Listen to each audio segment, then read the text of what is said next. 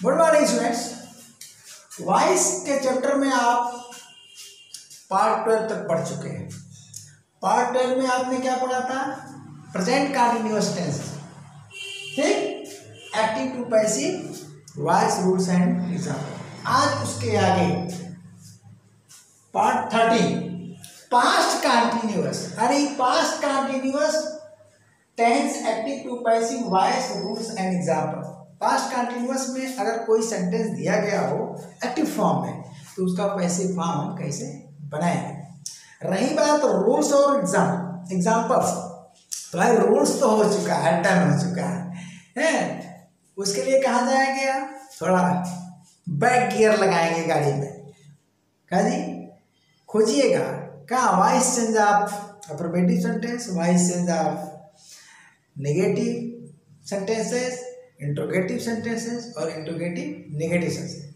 वहाँ पर मतलब 2 राउंड में पढ़ा रहा हूँ, एक सेंटेंस के हिसाब से, तो सेंटेंस के हिसाब से सब हो चुका है। अब पढ़ा रहा हूँ मैं टेंस के हिसाब से, ठीक ना। इसके बाद 2 क्लास में लूँगा स्पेशल, केवल WS टाइप क्वेश्चन, ठीक। फिर आएगा इम्परेटिव का नंबर, ठीक ना। और लास्ट में वॉइस का जब चैप्टर क्लोज हो जाएगा तो एक्सरसाइज आपको मिलेगी। एक्सरसाइज 1, 2 यानी प्रैक्टिस वाइज चलेगा, यानी प्रैक्टिस सेट चलेगा।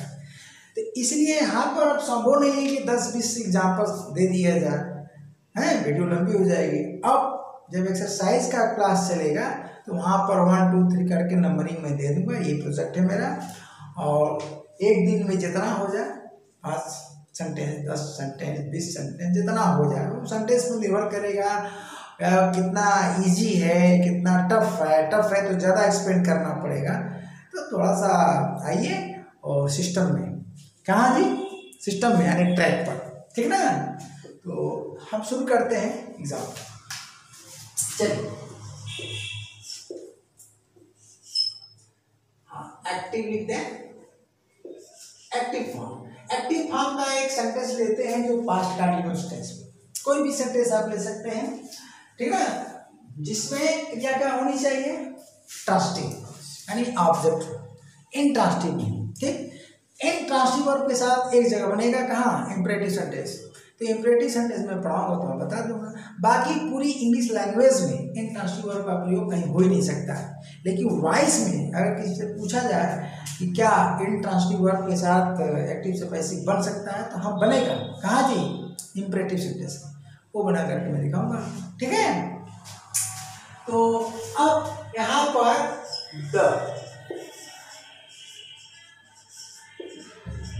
the players were, ठीक ना, playing, the player sorry were playing football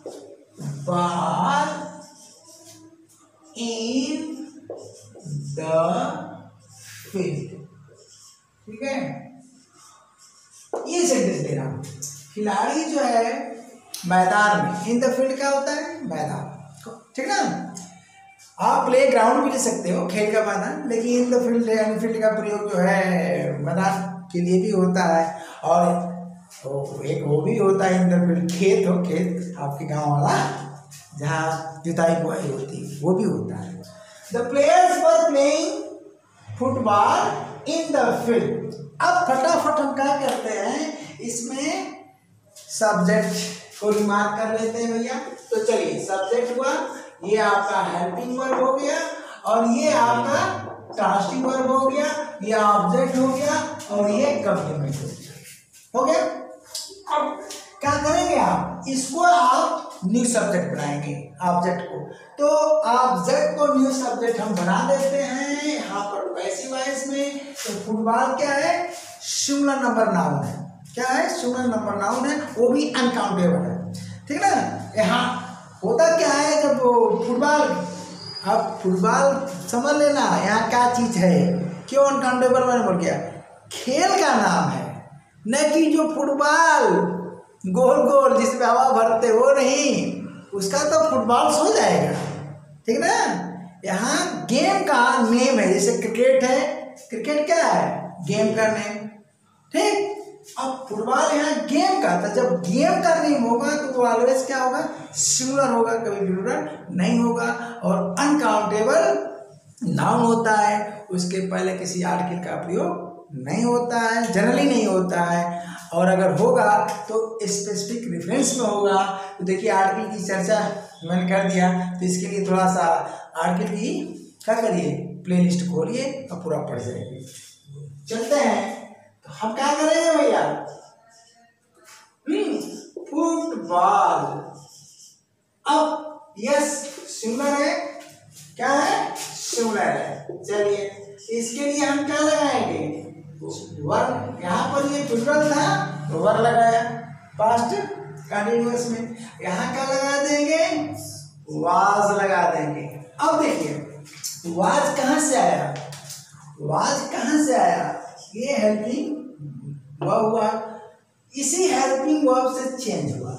गौर करिएगा, जो एक्टिव फॉर्म में हमारा हेल्पिंग वर्ब है वह पैसिव में जाएगा, हर हालत में जाएगा। किसी भी टेंस का नियम है, किसी भी टेंस का यह नियम है, अगर पहले से हेल्पिंग वर्ब है तो वो पैसिव सेंटेंस में पैसिव फॉर्म कहिए, ठीक है ना, या पैसिव वॉइस कहिए, उसका जाना तय है।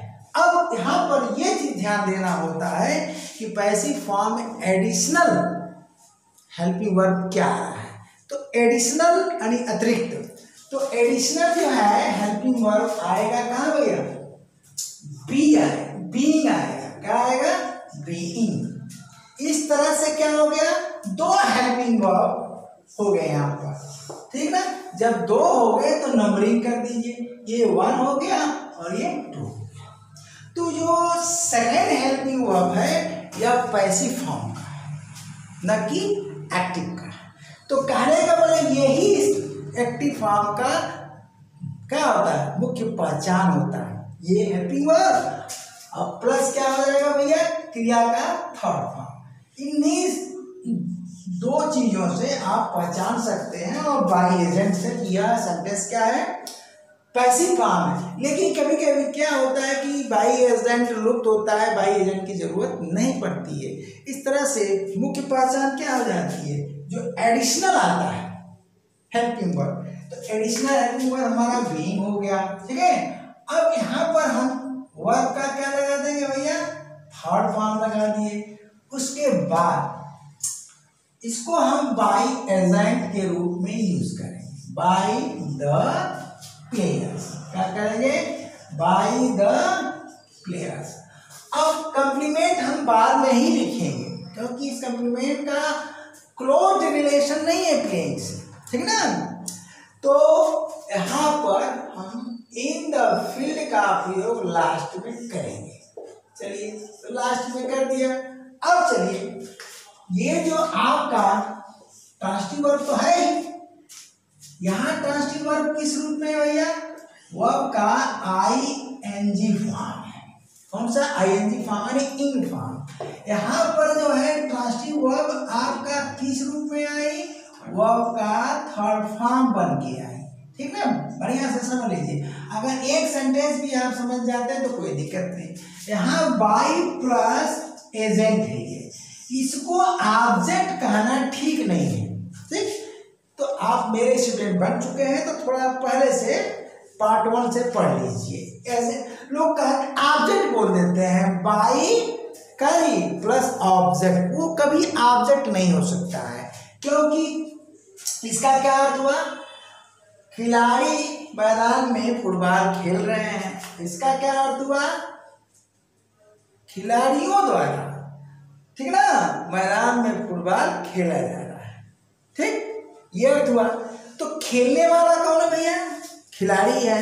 कहने का मतलब क्रिया का जो करता है, चाहे एक्टिव सेंटेंस हो चाहे पैसिव हो, क्रिया का कर्ता सेम पर्सन है, वह प्लेयर्स है, यानी क्रिया को क्रियान्वित करने वाला।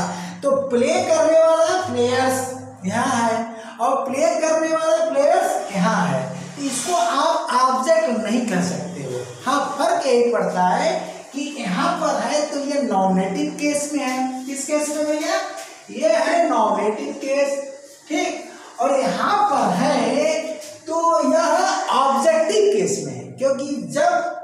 सब्जेक्ट को वर्ब के बाद ले जाएंगे तो बाई प्लस एजेंट के रूप में ये ऑब्जेक्टिव केस हो जाता है। क्या हो जाता है? ऑब्जेक्टिव। और ये क्या हो गया? सी हो गया। ठीक है भैया, अनकम्प्लीमेंट हो गया। तो अब देखिए एक्टिव से पैसिव बनाते समय खोल रखा है। हाँ, एक्टिव से पैसिव बनाते समय आपको ये ध्यान देना है कि सेंटेंस की जो उत्पत्ति, ठीक ना, देखो कहाँ कंटिन्यू खोलकर शुरू किया है। हाँ, तो क्या होना है आपको कि एक्टिव से पैसिव बनाते समय सेंटेंस फॉर्मेशन देखना। कि सेंटेंस का जो फॉर्मेशन होता है कहाँ से होता है। देखिए हमेशा अफर्मेटिव सेंटेंस से इंट्रोगेटिव सेंटेंस का निर्माण होता है और हमेशा निगेटिव सेंटेंस से इंट्रोगेटिव नेगेटिव सेंटेंस का निर्माण होता है। ठीक है ना। तो क्या करेंगे भैया, इस सेंटेंस से हम यस नो टाइप इंट्रोगेटिव बना सकते हैं। कैसे बनाएंगे देखिए, क्या yes no type interrogative sentence बना सकते हैं। तो yes no type interrogative sentence बनाने के लिए जो हेल्पिंग वर्ब है, चाहे जो टेंस हो, अगर एक ही हेल्पिंग वर्ब है तो उसको बाहर ले आ दीजिए, और दो है तो क्या करिए, फर्स्ट को बाहर लाइए, कहाँ पर, फ्रंट पर ला दीजिए। तो हम वर्ब को क्या करते हैं कि बाहर ला देते हैं। तो चलो भैया, ठीक ना जी, वर्ब को हमने क्या किया, बाहर ला दिया। तो वर द प्लेयर्स कर दिया, ठीक ना, वर द प्लेयर्स कर दिया। अब उसको उतार दिया भैया, ये चलिए बाकी को क्या किया, उतार दिया, कुछ है नहीं, ठीक। Football in the field. तो अब बताइए, जो पहला सेंटेंस हमारा क्या था, अफर्मेटिव, अब ये बन गया क्या, yes no type interrogative sentence. तो इसकी चर्चा तो मैं करते ही आ रहा हूँ, इधर जगह भी नहीं कि हम लिख पाएंगे, ठीक ना। तो आप yes no type, WS type, ये सब चीजें पढ़ लीजिए। आप क्या करते हैं भैया, आप इसका पैसे बना लेते हैं। कभी कभी बॉडी बड़ी खराब होती है, देखो कौन से करने वाला आ गया मोहल्ले में, ठीक ना। तो आप क्या करेंगे कि इसका हम पैसे बना लेंगे। अब सुन लीजिए, इस एक्टिव से आपने जो एक्टिव उत्पन्न किया, तो क्या करना है आपको, हम इसको यहाँ लाएंगे, एरो को यहाँ लाएंगे, इस पैसिव से आप पैसिव बना लीजिए। सीधा तरीका बता रहा हूँ, सिंपल, कुछ नहीं है, कोई कंफ्यूजन नाम की चीज है नहीं। आप इस एक्टिव से यह एक्टिव उत्पन्न कर दिए, तो आप इस पैसिव से उत्पन्न कर दीजिए। तो जब इसका यह पैसिव होगा तो इसका क्या हो जाएगा, ये हो जाएगा। इससे उत्पन्न करने के लिए अब वही नियम लागू करना है कि जब आप इसका यस नो टाइप बनाए हो, वर्ब को पहले लाए हो, तो यहाँ क्या कर दो भैया, वाज को पहले ला दो, क्या ला दो, वाज को फ्रंट पर ला दो, सिंपल तरीका। तो वाज को हम क्या कर रहे हैं, पहले ला दिए, चलिए वाज, उसके बाद फुटबॉल कर दिए, ठीक ना। और बाकी चीजों को आपको उतार देना है, ठीक ना, बाकी चीजों को आपको उतार देना है, ठीक है जी। बाय द प्लेयर्स कर दिया, ठीक है। अब इन द फील्ड क्या हो गया, फील्ड, ठीक है भैया। दो भैया, रोज नहीं हुआ धोते हो, आज जो है जान रहा है ऑनलाइन क्लास चल रहा है तो जान बुझ के ऐसा करना है। हाँ, तो अब क्या हुआ, देखो भैया, ये बन गया, कुछ है क्या, कोई प्रॉब्लम है, कोई नहीं प्रॉब्लम है, ठीक ना जी। तो अब क्या करते हैं, इसको अगर हम WS टाइप में चेंज करना चाहते हैं, WS टाइप में चेंज करना चाहते हैं, तो उसको समझाओ यार, हाँ। हाँ चलिए, क्या हुआ भैया, तो यहाँ पर देखिए क्या है कि एक्टिव से में आपको हमने सिखा दिया कि अफर्मेटिव से आप एसनो टाइप इंट्रोगेटिव बना सकते हो, तो इसे WS टाइप इंट्रोगेटिव में भी चेंज कर सकते हो। मान लीजिए कि अगर हम प्रश्न करते हैं कि खिलाड़ी मैदान में क्या खेल रहे थे, क्या खेल रहे थे, यानी इस एक्टिव को ध्यान दीजिए हम क्या करने जा रहे हैं, इस एक्टिव को WS टाइप में अगर चेंज करना है तो आप कर दीजिए क्या खेल रहे थे। तो क्या खेल रहे थे हमने क्या किया कि यहाँ पर क्या किया जी, वाट लगा दिया। अब सवाल ये उठता है कि आप वाट किसके लिए लगाने जा रहे हो, तो वाट आप लगाने जा रहे हो इसके लिए, ये क्या है हमारा ऑब्जेक्ट है, क्या है ऑब्जेक्ट है। तो ऑब्जेक्ट को ज्ञात करने के लिए आपने क्या लगाया, वाट लगाया, ध्यान दीजिए। तो जब वाट लगाया तो वाट की जो केस हो जाएगी ऑब्जेक्टिव हो जाएगी, ऑब्जेक्टिव हो जाएगी, ठीक है ना। अब देखिए यहाँ पर जब ऑब्जेक्टिव हो जा रही है तो करना कुछ नहीं है, अब यहाँ पर वाट वर द क्या हो जाएगा, प्लेयर्स हो जाएगा, और उसके बाद प्लेइंग हो जाएगा, उसके बाद ये ड्राफ्ट हो जाएगा, क्या हो जाएगा, फुटबॉल आपका ड्राफ्ट हो जाएगा, और इन द फील्ड हो जाएगा, क्या हो जाएगा, इन द फील्ड हो गया। तो ये बन गया WS type interrogative sentence. Meaning क्या हुई, खिलाड़ी मैदान में क्या खेल रहे थे, ध्यान दीजिएगा। सवाल ये है कि वर्ड का प्रयोग उसी तरह होगा जैसे यहाँ पर हुआ, कुछ करने नहीं है, केवल आपने एक क्वेश्चन वर्ड लगा दिया, ठीक ना। तो क्वेश्चन वर्ड की जो केस होगी क्या होगी, ऑब्जेक्टिव। अब यहाँ पर ये क्या है, सब्जेक्ट, ध्यान दीजिएगा। तो एक चीज और मैं बता दे रहा हूँ, एक तरीका तो मैंने बताया कि इस ऑब्जेक्ट के लिए आप लगा दिए व्हाट, तो जब ऑब्जेक्ट के लिए क्वेश्चन वर्ड आप लगा रहे हो तो वह क्या होगा, वह ऑब्जेक्टिव केस में होगा, क्या होगा, ऑब्जेक्टिव केस में होगा। अब एक तरीका और है कि नहीं ये बात समझ में आ रही है तो आप वर्ब का, क्रिया का सब्जेक्ट ढूंढिए। तो क्रियाकारी सब्जेक्ट यहाँ है, यदि सेंटेंस में क्रिया का सब्जेक्ट यहाँ है तो व्हाट चाहे बीच हो, इसी में कंफ्यूजन होगा भाई। हु और हुम में तो कंफ्यूजन होना नहीं है, हुज में कंफ्यूजन होना नहीं है, वेयर और व्हेन और व्हाई की कोई केस होती ही नहीं है, तो केवल व्हाट और हुज की, विच की प्रॉब्लम है। तो ऐसे जब यहाँ सब्जेक्ट है, यहाँ टास्टिंग वर्ब है, तो यहाँ पर ये केस क्या हो जाएगी भैया, ऑब्जेक्टिव हो जाएगी। अब क्या करते हैं, इससे हम बना लेते हैं इसका पैसिव।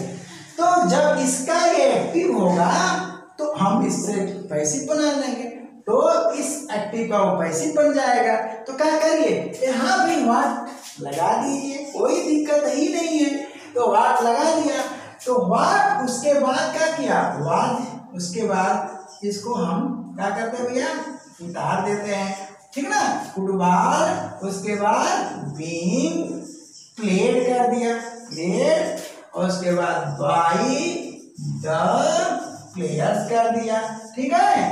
तो ये सब तो समझ ही रहे हैं आप। उसके बाद इन द फील्ड कर दिया, कोई दिक्कत है ही नहीं, सब है। कहाँ पर, हाँ सही तो है।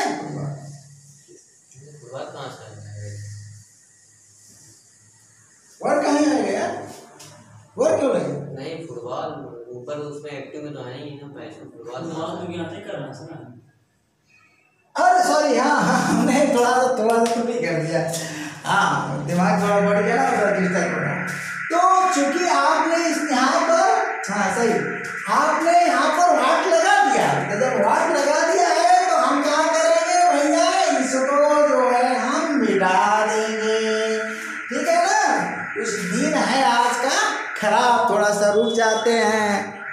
हाँ चले फिर से हम रिपीट करते हैं, थोड़ा सा यहाँ पे मिस्टेक हो गया था। जब आप व्हाट का प्रयोग इस फुटबॉल के लिए कर दिए हैं तो आप देखिए इसमें इस सेंटेंस में व्हाट का प्रयोग किया, ये एक्टिव है, तो बताइए, यहाँ पर हमने हटा दिया ना, हटा दिया कि नहीं वाट, यहाँ पर तो हटा है, यहाँ गलती से इसको मैंने चूंकि नकल करके बना रहा था तो थोड़ा सा अकल बाहर गई तो उतार दिया, गलत हो जाएगा, ये नहीं उतरेगा। अब देखिए क्या होगा कि जब इसके लिए आप वाट लगा रहे हैं, ठीक ना, तो वाट लगा दिया इसके लिए, तो इसमें से फुटबॉल गायब हो गया कि नहीं गायब हो गया? तो जब इस सेंटेंस से फुटबॉल गायब हो गया तो इसमें जब हम वाट लगाएंगे तो इस सेंटेंस से भी फुटबॉल गायब कर देंगे। ये क्या है? सब्जेक्ट है। यहाँ क्या है जी? यहाँ पर ये ऑब्जेक्ट था तो वाट लगाए। अब यहाँ पर ये नॉमिनेटिव केस में सब्जेक्ट है तो ड्रॉप हो जाएगा, तो जो बचेगा उसको लिख देंगे। देखिए क्या कर दिए, जो बचेगा लिख दिए।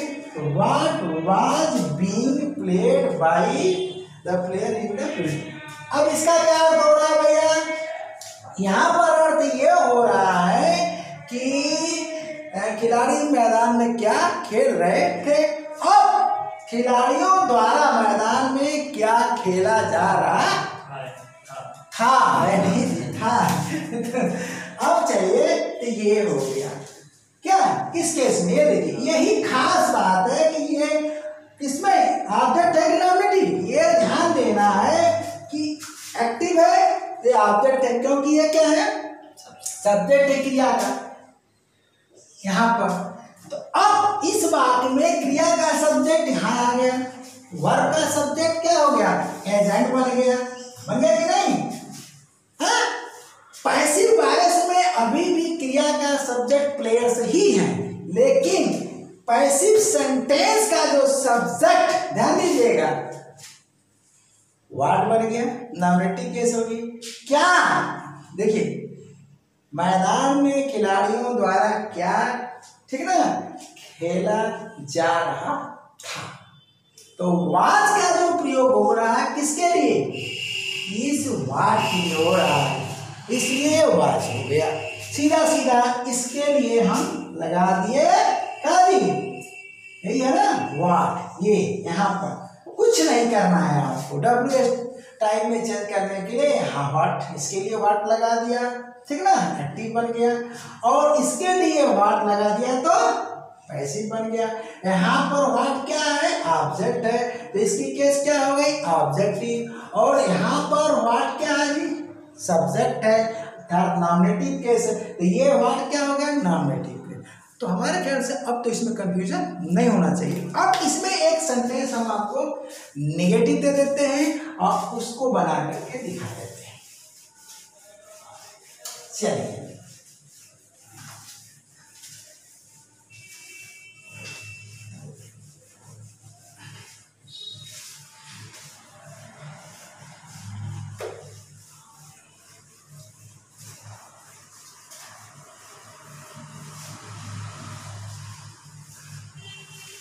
हाँ, तो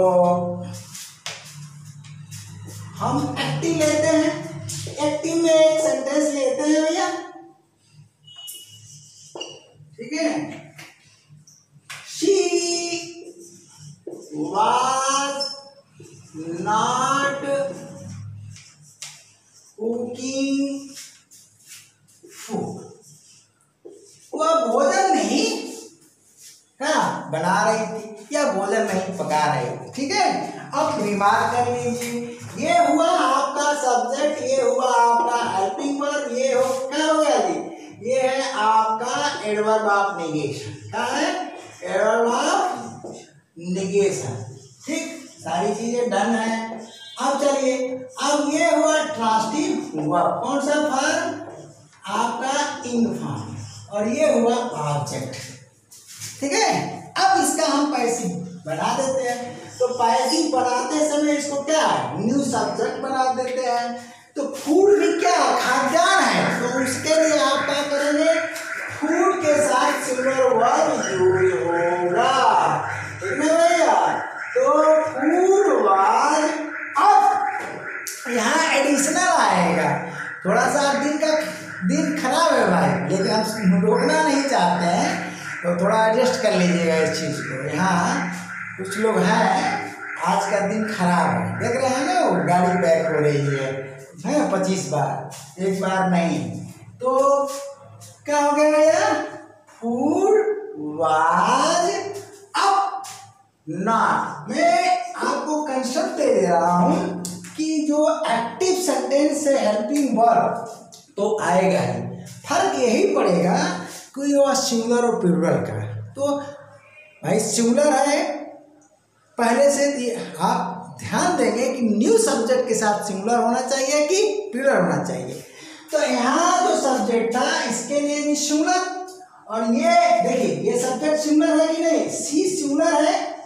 तो जब सी सिंगुलर है तो आपने हेल्पिंग वर्ब भी सिंगुलर लगाया, और ये भी सिंगुलर है तो आप हेल्पिंग वर्ब भी सिंगुलर लगा रहे हैं, लगा रहे हैं कि नहीं लगा रहे हैं। तो ये जो हेल्पिंग वर्ब जो आ रहा है कहाँ से आ रहा है, यहाँ से आ रहा है, वही उतर रहा है। फॉर्म चेंज हो सकता है, अगर ये प्लूरल होता है तो ये वर्ब हो जाता, ठीक ना। और ये नॉट भी वहां से ऊपर से आ रहा है।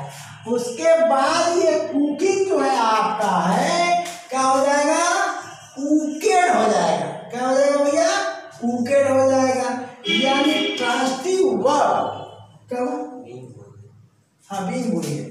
तो थोड़ा डिस्टर्ब है ना, तो हम नहीं चाह रहे हैं कि वीडियो ब्रेक हो, ठीक ना जी। तो आज का दिन सही नहीं है, लेकिन हमने भी सोचा है कि बनाएंगे जरूर, आपके क्लास चलेगा, ठीक ना। तो कुके हैं, तो कभी कभी क्या होता, अब यहाँ पर एक हेल्पिंग वर्ब आ गया और एडिशनल, तो इसको हम 1 कर देंगे, इसको 2 कर देंगे, और ये हो गया बताइए ट्रांजिटिव वर्ब का कौन सा, ट्रांजिटिव वर्ब का थर्ड फॉर्म हो गया। थर्ड फॉर्म हुआ कि ना भैया।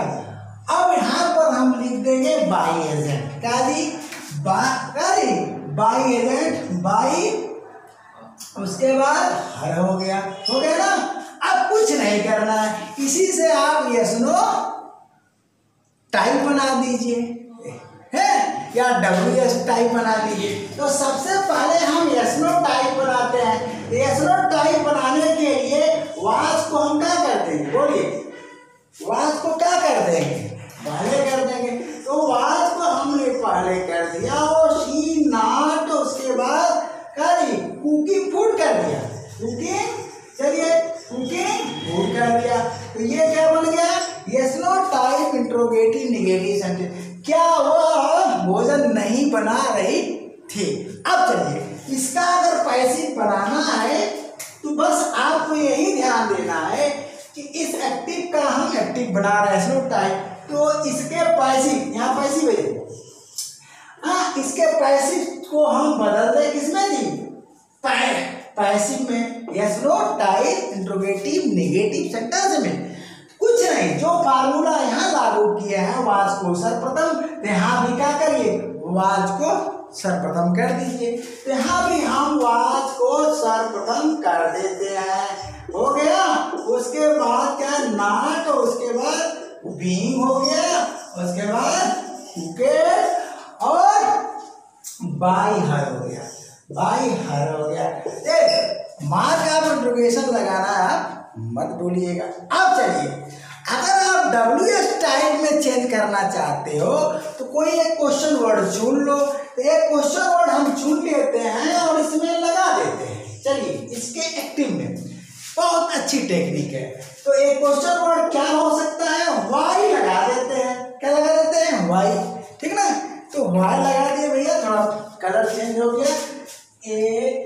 चलिए तो वाई लगा कर लिख देते हैं इसमें। तो वाई वाज क्या करते हैं, वाई वाज, और शी नॉट, ठीक है ना, कुकिंग फूड कर दिया, हो गया, ठीक है। अब इसका पैसिव बनाने के लिए आपको क्या करना है, इस पैसिव में यानी इसके पैसिव में क्या करिए, वाई लगा दीजिए। तो चलिए भाई वाई लगा देते हैं। तो यहाँ भी हमने वाई लगा दिया। तो वाई वाज, उसके बाद फूड, उसके बाद नॉट, उसके बाद बीइंग, और कुकेड, ठीक है, बाई। हाँ तो